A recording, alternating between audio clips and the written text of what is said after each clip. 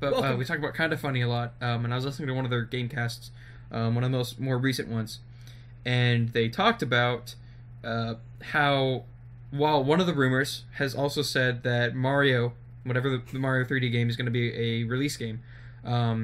So I'm going to kind of pose this question to you, Nate. Do you think that it'd be wise to release their Mario, whatever their new Mario game is, like the 3D world, not Mario 3D World, but the Mario in a 3D space, like a huge Mario game alongside their Zelda game as a launch title, or do you think it'd be best to stagger those out? Part of me wants to say it's better to stagger them, but again, this all depends what the actual first year lineup is for the system. Mm-hmm. If they've got like 12 massive games hitting next year, which would be, less, that'd be over one game a month. Yeah. Then they absolutely should launch with Mario and Zelda, especially if they know, a month later, that's when they have Pikmin coming, or a month after that they have Pokemon Stars, and a month after that they have, the new Smash Bros. Or whatever. Like, whatever they have lined up. Like, if they have such a killer first-year lineup, to me, you almost should, because I know there's the argument over, you really should only have one killer game at launch. Why? Not everyone cares about Breath of the Wild. And Mario is a much bigger franchise than Zelda in terms of popularity. So you could argue it almost makes sense to delay Zelda so Mario can have the spotlight, but they're both going to have equal spotlight. When you go to pick up a Switch, there's going to be a giant Mario and giant Breath of the Wild banner. If you like Nintendo games, you're going to grab both day one. It's just going to happen. I don't think Nintendo needs to concern itself, especially if they know the Switch is coming in at a killer price. Like, if they know, hey, $250, people buy a couple games with it, like, that's a good price. That's a good deal. For basically what you could buy the Nintendo Wii U Deluxe version on its own, you could end up having the Switch with Zelda and Mario. Like, that's huge. And I think also what people have to remember is that Breath of the Wild is not exclusive to the Switch. That's true. It's also a Wii U game, which means that while it would be a killer game at launch, it's hard for me to be like, man, the killer game at the launch of the Switch is a cross-platform game. So it almost feels like there's actually room for that Mario game to also be there at launch, because it would be exclusive. So, like, you might be able to make the argument at launch, I'll just get Breath of the Wild for Wii U, but you can't get the new Mario game for Wii U. I can kind of see both scenarios. I think if it exists at all, like if Mario's coming at launch, I could see why they might purposely delay Zelda, because Zelda's not an exclusive. But I can also see a world where just release them both. If they're ready to go, what? You can't have too many good games at the launch of a console. Yeah. Mario and Zombie U is kind of like the big combination for the Wii U. Why can't it be Zelda and Mario? Like, that's one of the things too. Like, I don't know why. You want a console pusher game to come out as your opening release game. So Mario makes sense. Like, that's probably the most recognizable name in video games. It's their mascot for a reason. And so, like, that makes sense to have that as a system seller. And if you think about it, a lot of people, even some of the people that have commented on our Facebook page, we have commented on our posts, have said that they're probably just going to end up picking up the Wii U version at launch. Like, they don't know if they're going to get a Switch yet. So if, let's say, theoretically, if half of the people pay or pick up the Wii U version and half of the people pick up the Switch, that means that it's not pushing systems like a Mario game would. Like, they're not getting the you don't Switch have to buy the Switch to play that game. That's kind of like if you think about not that this is a cross-platform game, but in a way it is. It's like saying, I want Call of Duty specifically for the PlayStation 4, so I'm going to go buy a PlayStation 4 even though I have an Xbox One.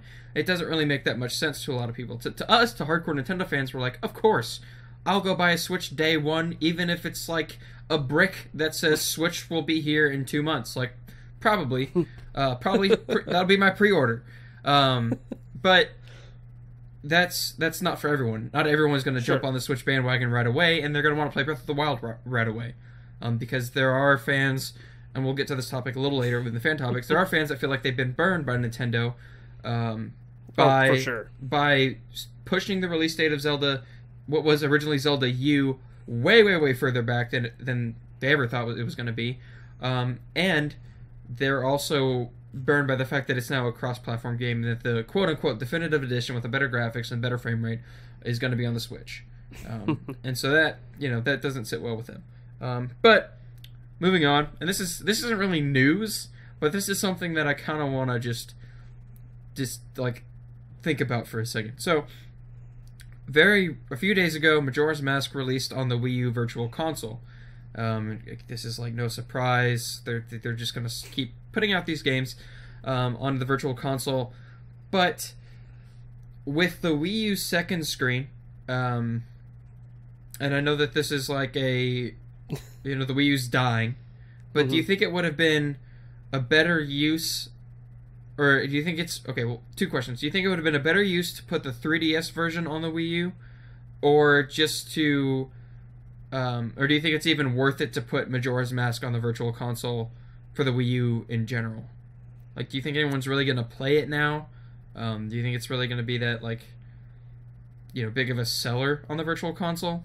Like, it's not really a topic, but I was just kind of thinking about this the other day. Like, when it came out, I was like, okay, but, not that... again, I love Majora's Mask, but, like, who really cares that it's on the Wii U Virtual Console now? I mean... The Wii U is dying out, so it's easy to argue that adding anything to the virtual library really isn't worthwhile. But at the same time, it doesn't cost Nintendo anything to really do it. Mm-hmm. And they might get some sales. And people might be hoping, like the Wii, that you could transfer these sales to the Switch in some form. We have no idea if that's going to happen. Hopefully we find out that news in January. But... I think, I mean, like you said, bringing the 3DS version over, I don't really think that matters, to be honest. Yeah. The 3DS version isn't in HD. It would have to be remastered again to even make it look good on a home console. And on top of that, this is the Virtual Console, so it's supposed to be the classic games as you remember them. That's true. And Majora's Mask 3D isn't as you remember Majora's Mask. It was actually funny because I was reading a comment on Facebook today about a post that we made the other day about Hyrule Field being remade in Unreal Engine 4, which is like the third different version of this we've had posted out there. And the comment's like, I don't really like that this version in Unreal Engine 4 looks so glum and looks so dark. And I'm like, well, here is the original trailer for Ocarina of Time, like the actual opening for the original game. It's dark, it's glum. In fact, the whole game feels that way. Mm-hmm. And some of that was because the N64 did have kind of an issue where all games basically got a little washed a little bit, so it made things appear darker than they were meant to be. So some of that isn't necessarily maybe what the game intended, but that's what the game felt like. So I look at it like with Majora's Mask, it's all bright and everything on the 3DS, just like Ocarina of Time 3D is. Which maybe that's what the original vision for the game is, but that's not what me as a player experienced back in 2000. So I like that it's the original version. I hate that for some reason they released it and people who have it on their console already aren't getting the $2 thing. Yeah. That sucks. The discount, that should never happen. They should never release a game on Virtual Console without testing out how well it works with that discount system. To me, that's just a massive oversight. I don't know how that got out of testing to go live. At the same time, the Wii U Virtual Console has been extremely disappointing. And I don't just mean from like a game release standpoint, and how weird it is that every new console they release, they have to reset the whole Virtual Console. It's just weird. Which I understand why, because they keep changing architecture, but they really need to streamline that more. And hopefully the Switch is the beginning of them doing that. Hopefully. But people, like anyone who plays the original games, or like even now if you were lucky enough to have the NES Classic Edition, those games look like the games were originally supposed to be. You're gonna have to stop it. I'll lose it. Yeah. So if you look at the Virtual Console, compared to like the NES Classic Edition, or even like the original games, on the original systems they came out on, like Nintendo 64, Super Nintendo, etc. The games on Wii U are not emulated very well. They have a lot of, I guess, input lag. They're also extremely washed out, even more than like the original N64 was. So the Wii U Virtual Console just isn't good anyways. No. My only hope is that they allow you to transfer the games to the Switch and that emulation is fixed on the Switch. Because as it has proven with the NES Classic Edition, Nintendo does know how to emulate their own games really, really well. Just the Wii U does not do that. Yeah, like it's done well on the 3DS also. Like we have, at least I was playing Adventure of Link the other day, and it was pretty good. Zelda 2, sorry, the Adventure of Link. And it was really good. Yeah. It was well done, emulated on the 3DS, but you're not going to get that type of emulation on the Wii U. Sadly, that's just not going to happen. I don't know why. I don't know if Nintendo's ever even said why the emulation is just so bad. I don't know. And like you figure it's more than powerful enough to run this stuff. Well, and it's weird because the Wii had okay emulation on it, and what we have with the Wii U is not, not as great, which is bizarre. Yeah.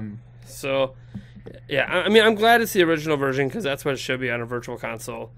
I don't know. I guess I'm kind of with you. Like, I don't really know why they're still releasing Virtual Console games, to be honest. Yeah. I I guess, maybe it's to fulfill that promise where they said, hey, we're not done supporting the Wii U. Yeah, if that's a support, then I think they need to be done. Well, weren't they still releasing Virtual Console games on the Wii? Like 2 years ago? They kept going for some reason, and then they shut down the shop, or the shop doesn't work, or whatever. Might just be because I have Homebrew on my Wii, but that's neither here nor there. I think they got rid of all their online services. Okay. That might be it, because I know the Wii Connect 24 thing died a long time ago.